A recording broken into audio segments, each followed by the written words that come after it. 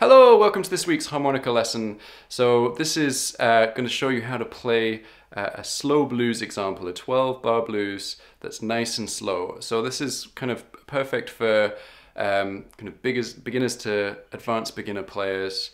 There's some difficult techniques in there, there's some bending, but it'll just get you into that mentality of playing a slow blues. So for this lesson you'll need a harmonica in the key of C. We're playing in second position in the key of G.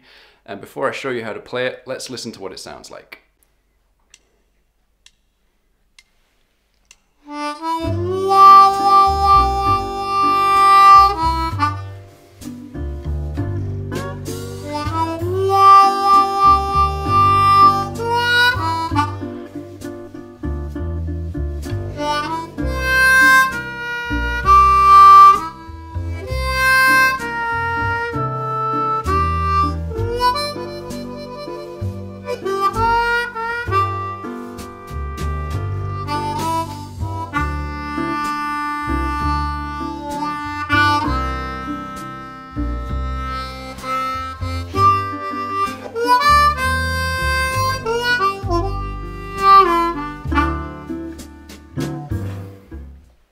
Okay, so you probably heard that there's definitely a kind of recurring theme throughout this tune, but there's not a huge amount going on. So that's kind of rule number one for your slow blues. You don't need to be doing too much stuff. You just want to be thinking about how you can vary things along the way. So the first lick sounds like this. 1, 2, 3, 4.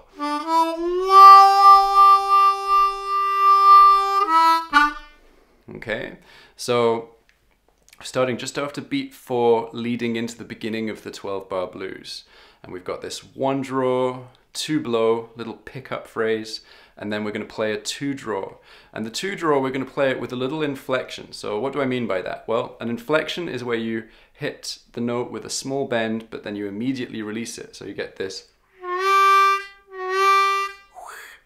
So you're doing a kind of qui sound, but you're only doing it once.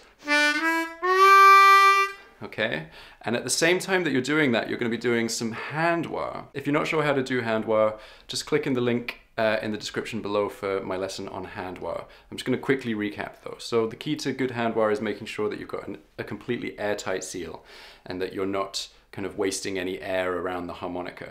And if you do, you'll start with a really muted tone. And if you open your hand just a tiny bit, you'll get that wah sound. So we're going to do that on the 2 draw as well. And then we're going to hold that 2 draw for 3.5 beats, and then hit the 2 blow, and then 1 draw. So let's try doing that together. So 1, 2, 3, 4.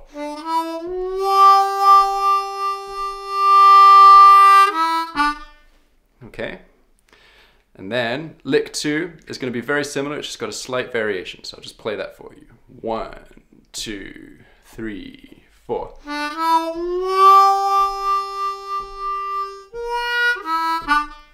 Okay, so exactly the same idea except that we're throwing in a little 3 draw half step bend before the 2 blow. Okay, so let's try that together. 1, 2, 3, 4.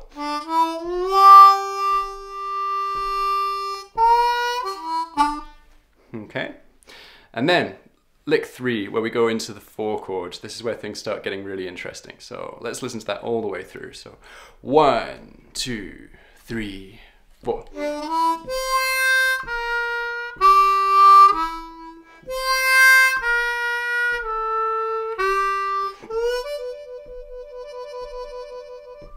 Okay, so same little pickup phrase, 1 draw, 2 blow, just after beat 4.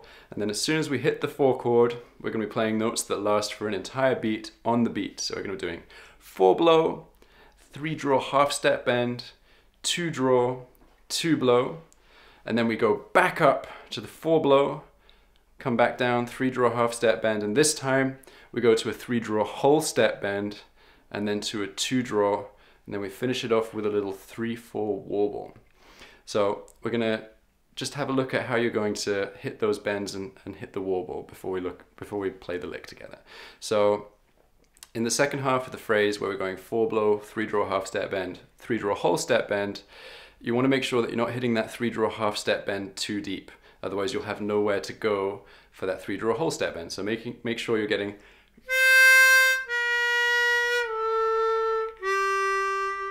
rather than doing something like,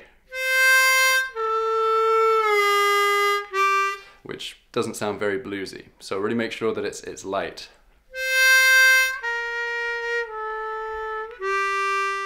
Okay, and then the warble. So if you're struggling with warbles, I do have a lesson on it that you can click in the description to get to. But just the most important thing is that they're not as fast as they sound. You don't want to be completely crazy and out of control. You just want to keep it nice and solid and make sure that you're starting just from a very slow, clean side-to-side motion. So, and then just speed it up a tiny bit. Don't go straight into and getting that kind of sound, otherwise it's going to sound awful. Just really slowly until you hear a nice clean 3, 4, 3, 4, 3, 4. Okay? So let's try that lick all the way through together. 1, 2, 3, 4.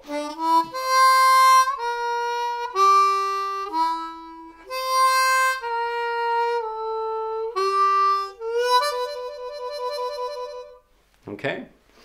And then we have a nice little sort of in-between phrase. It's not a lick, it's just a little bit of filler. And it sounds like this. 1, 2, 3. So that's just 2-draw, 3-draw, 3-draw, 2-draw. So first 3 notes are eighth notes, so they last for half a beat, and they start just after beat 3. So let's try that together. 1, 2, 3. And then you hold that 2-draw for 2.5 beats. And then we get into the 5-4-1 area where it's nice and low and mellow. So it's going to sound like this. So 1, 2, 3.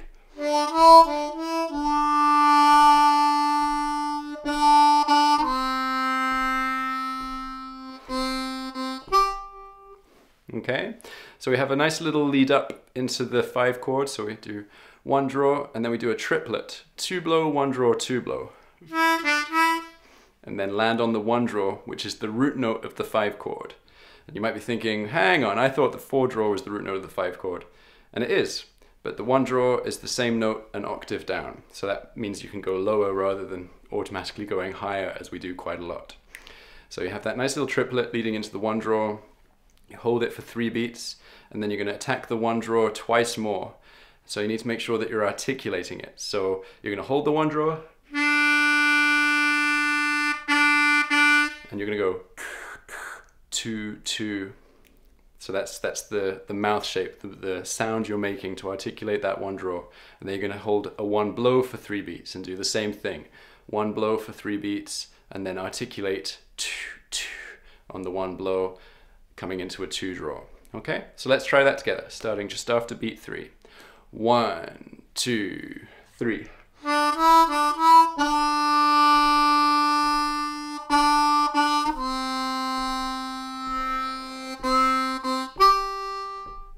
Okay, and then we have a super tasty turnaround. So this is one of my favorite turnarounds of all time, and it sounds like this. So 1, 2, 3, 4.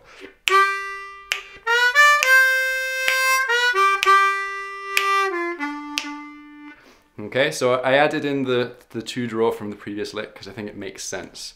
So we've got 2 draw, and then a quick move, 3 draw, half step bend, 4 draw, 4 blow, and then back down, 3 draw, 2 draw, 2 draw, and then we turn that 2 draw into a 2 draw whole step bend, and then 1 draw, 1 draw. Okay, so really listen to this a few times to get a feel for the rhythm. So let's try that together. 1, 2, 3, 4.